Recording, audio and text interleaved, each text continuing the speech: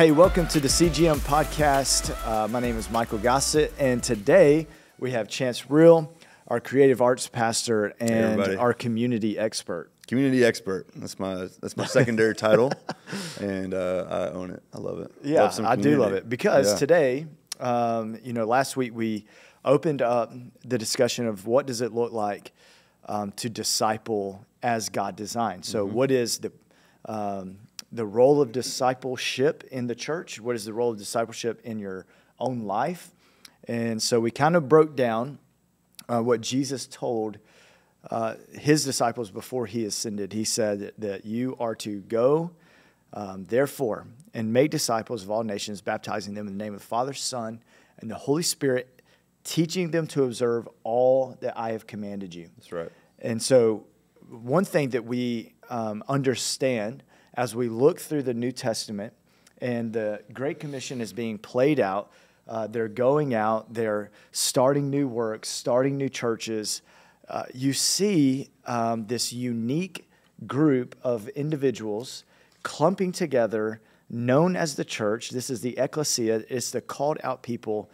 But in Acts chapter 2, you see the function of a small group of God's people living and acting in God's mission together. For sure. All right, so what are your thoughts? Chance, open us up and give us your insight since you are the community expert. One of the things that I've loved that I've heard you say, I can't remember if you got it from someone else or if it was your original thought. Either way. We'll see in just a second. But you talked about the Great Commission, and you always say that it's bookended. I said it last week. Did you? Okay, I did. Good. Is it power and presence? Is that right? Okay, good. Good. Wow. Is that you or is that somebody else? So I have said that multiple times. Yeah.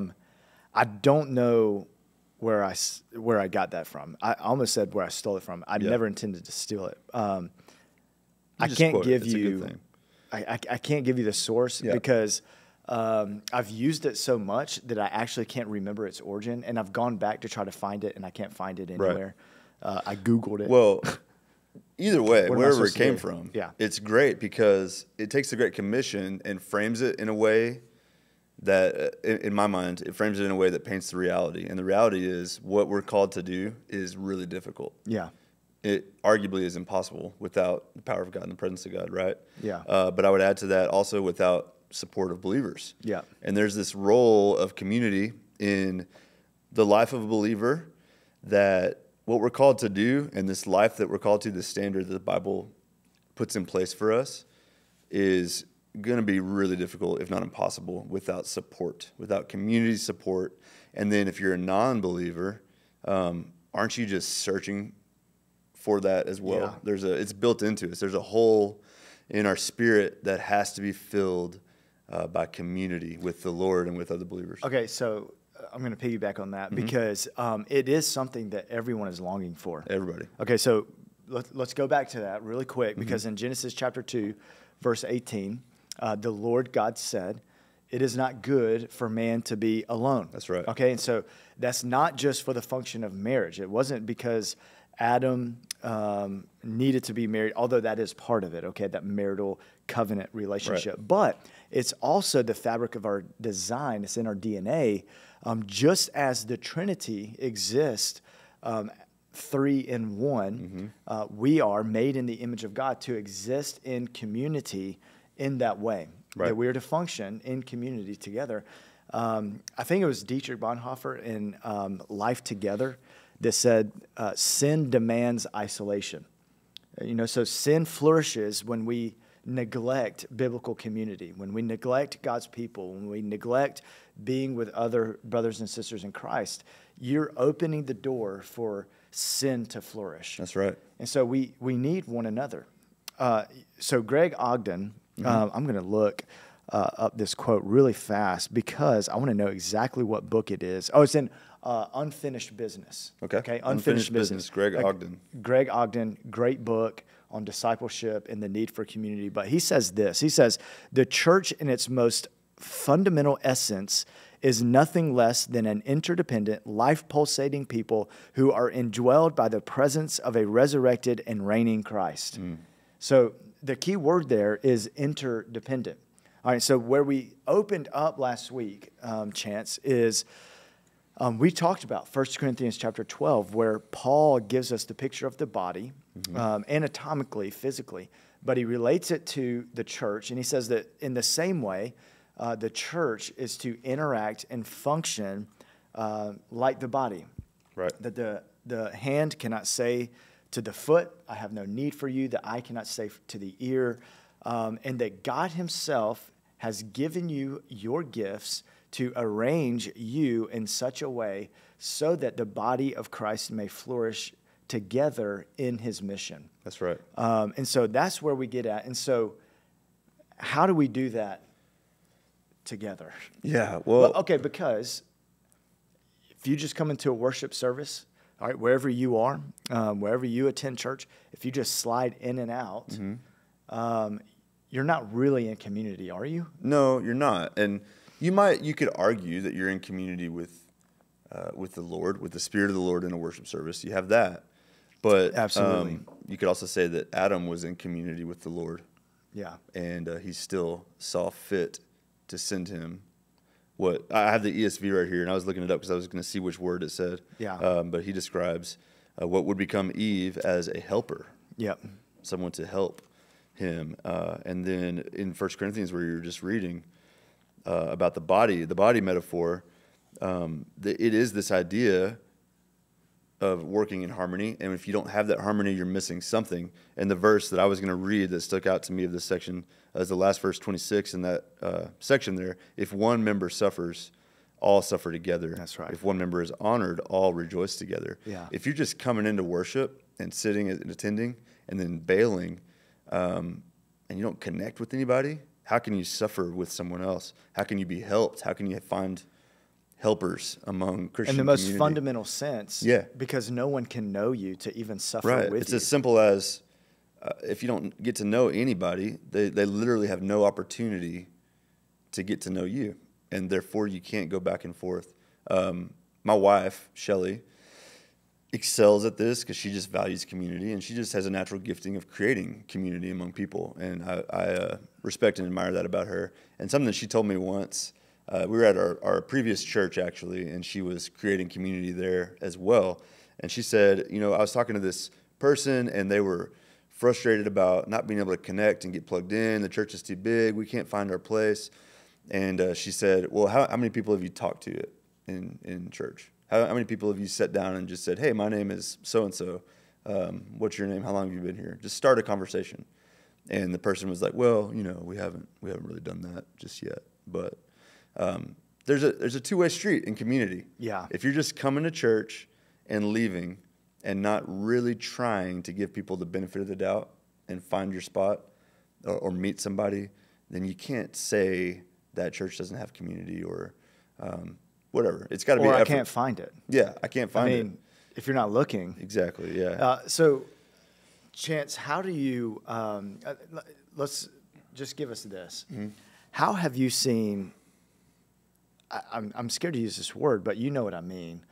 How have you seen the benefit of biblical community in your own life?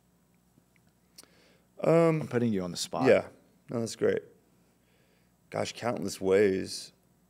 The easy and obvious answer is any time that you've gone through something that's difficult, there's support. Yeah. Right? I mean, that's a simple way to put it.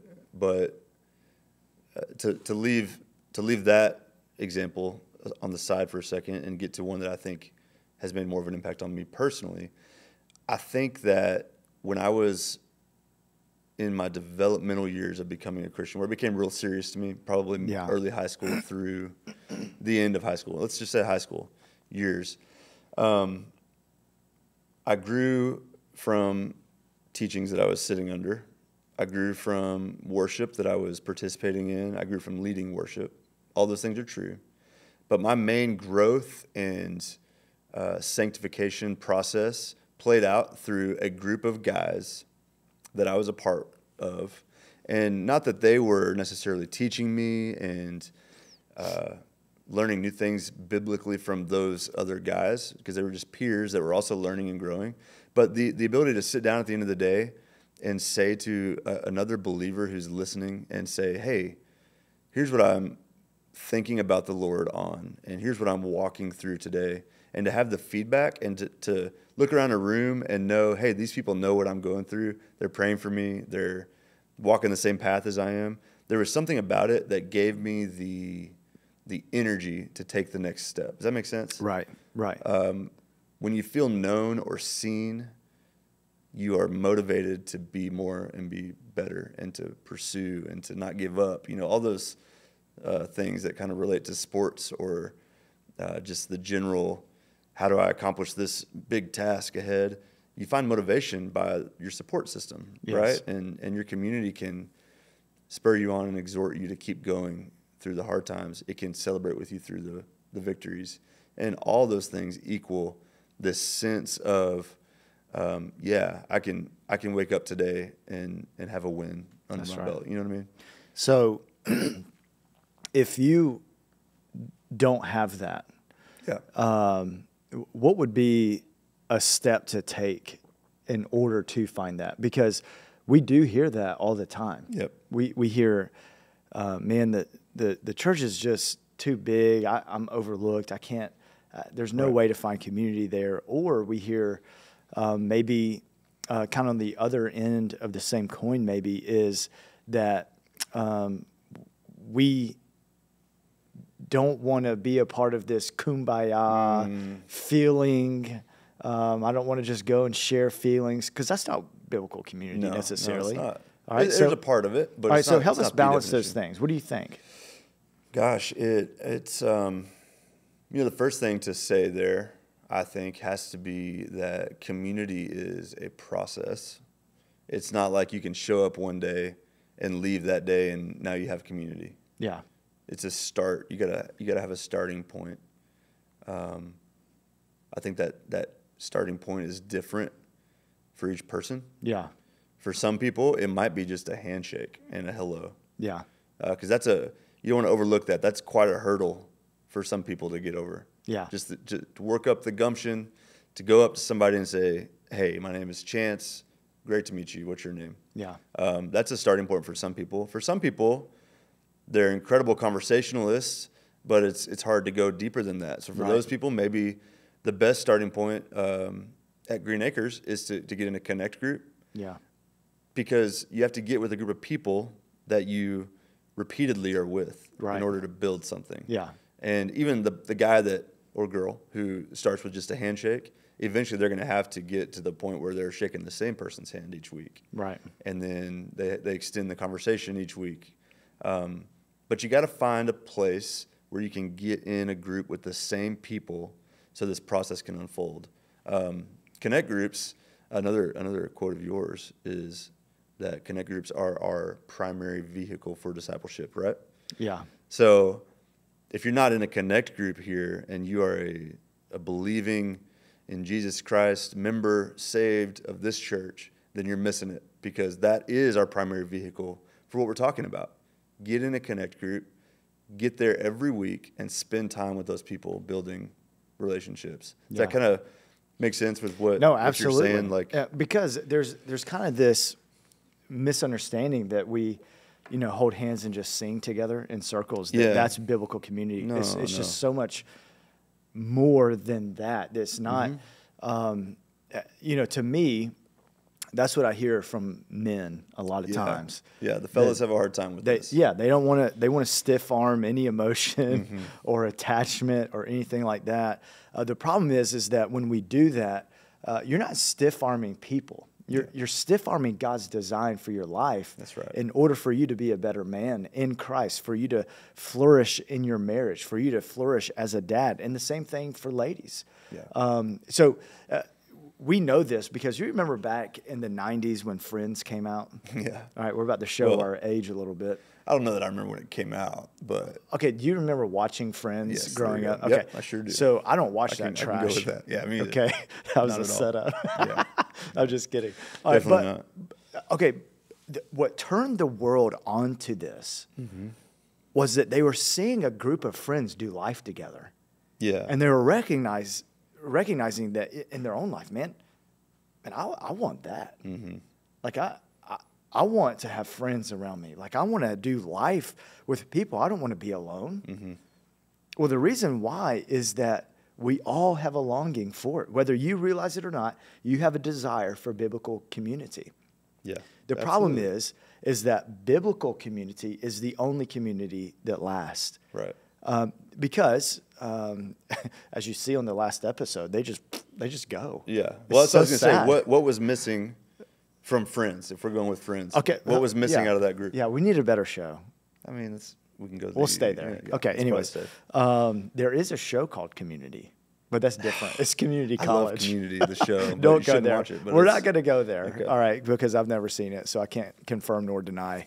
I found out I.T. its Brian loves morality. Community. Yeah. By the way, go ahead. No one knows who that is, so great. Need to meet him. So back to our. Yep. What were we talking about? Friends. Friends. What's missing from the component. Friends group? Okay, so first of all, there is only one binding agent that creates community. What is it? That's the Spirit of God. Okay. All right, so if you think about building a house, all right, and you have, listen, I have a 4-year-old at home who loves Legos. So if you think about these Legos, okay, each of them has a connecting piece on it, right? So that they can stack on each other. Yep. All right, so God arranges, God gives gifts, but the connection is the Spirit of God. What holds it all together? Okay, so if you're talking about brick, it's the mortar that holds the bricks in place and so that the building can be built.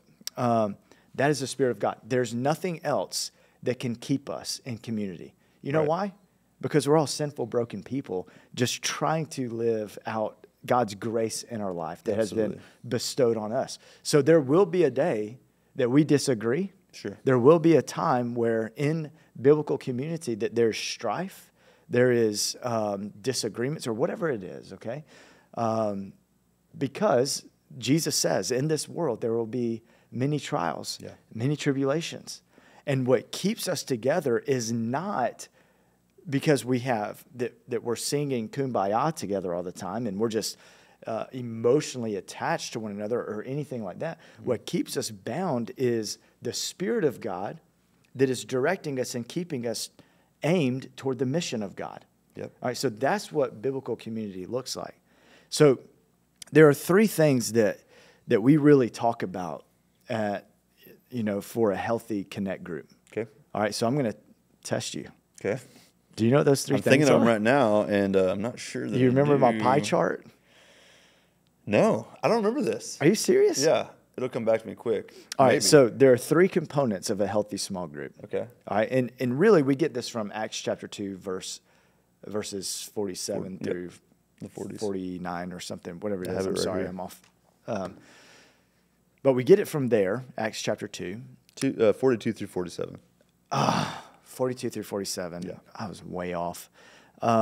So what we see is that, why don't you just read it real fast? The whole thing? No. Here, just give me your Bible. There you go. All right. Acts chapter 2, verse 42. And they devoted themselves to the apostles' teaching. Yep. Okay, so there has to be an element of theological training, meaning to the teaching of the apostles, meaning God's word. Yeah, okay, absolutely. so that has to be a central component because what you see with friends is just a great hangout. Yeah. Okay. So you're talking about specifically right now in connect groups. I'm talking about in a group In for a group, biblical community. You have to make room for not just fellowship and eating, but teaching and learning this. So theology. Yep. All right. God's word. Mm-hmm. All right. And then, fellowship. Mm-hmm. All right. So it says they devoted themselves to the apostles' teaching and the fellowship of the breaking of bread and the prayers, and all came upon every soul. Many were being saved. All right. Many were being saved. Yeah. All right. So you have this concept of God's word, fellowship, and mission. All right. Many people were getting saved. Yeah. All right. Because they undergirded their action with God's word. They did it together, united with one another. And others were getting saved because of what God was doing in their community. That's right. So we say that if you are heavy in one area, then it's going to cause an imbalance of real biblical community that promotes discipleship within that community. For sure. But if we devote ourselves in this way, in the same way that they did, and let's just be honest here, we're all aiming toward this first century understanding of what does a small group look like? What should our connect groups look like? If discipleship is our end goal and this is what we're called to do, then this is what we should see. We should see theological development. We should see fellowship taking place, and we should see active missional living from all of the members. So what of those three is the easiest, and what's the hardest, you think? I think the easiest is theological training. Why would you say that? Because you would have assumed that you would say fellowship. Not you, but just people. You would assume the answer would be, well, fellowship. Let's go to Friends. Yeah. Okay, back to our analogy there with Friends. Yep. They were incredible at fellowship. Yeah. They sat around, they drank coffee together, they shared jokes together, they're sharing meals together, they're doing Thanksgiving together, Christmas together. The whole every show holiday really was just watching them fellowship, right? I mean, like, they were very good at it. As if they're friends. That's right. Okay, great. Yeah. All right, Okay, so good. that's a good Good, title good. of a show. But that's what you see with them. There's nothing outside of that, okay? Now, when you look at the church, you'll see that it is most easy, in my estimation, because we drift there, to just simply lecture. Yeah. All right, so Check this the box. is Teaching done. Got it. and that you don't. It doesn't require interaction. Right. Okay, now go with me on this. Yeah. Okay, because I know that it does. But just teaching, all you need is one person and an audience, and you can teach.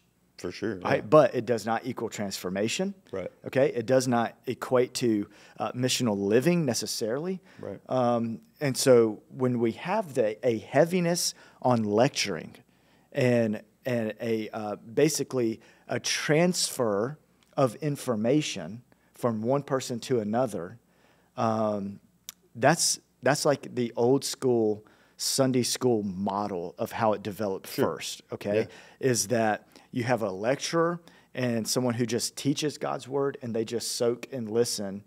But that's not what we see in Scripture is the design of biblical community. Right. There's a lot more to it. There's a lot more to it. Primarily, there is community. All right. Now, what happened, though, in the 80s and 90s is that you had this shift away from the Sunday school model. Thank you. From the Sunday school model, and then it kind of shifted into what is known as a cell group or organic movement that really focused on the community aspect. All right, so then it kind of went to these home group style, these meeting in coffee houses, and by the way, this isn't bad. Right. Okay, what was happening? History. It's history. It's not what bad happened. what happened with the Sunday school model. Man, lives were changed because of it. Okay, Absolutely. Lives are changed. But I'm just using it as an illustration. And so what ended up happening is you had a group of God's people that were just hanging out together, but they weren't growing in the teaching of Christ. They weren't growing in their understanding of who God is. They weren't spurring each other along in Christ's likeness. They're just really good friends that hang out. Right. Well, it never ended up transferring to missional living. All right, so then you had another wave. All right, and now we have these mission groups that come on the scene. And mission groups, they were all about serving outside the walls. They were all about making sure that we are living missionally, okay? So missional living was a buzzword for 90s, early 2000s. I mean, this really became a buzzword. Still is today, probably, I guess. But is this the group that kind of eventually started to think that organized church is missing it in some ways? Is that so? I think all of these have that tendency, but primarily, yes, from that mission group style living. And once again, it's not because of a poor intent. No, it's not because they natural were evolution or de-evolution. What they were essentially trying to do is like, man, we're watching Jesus. He's always on mission. Yeah.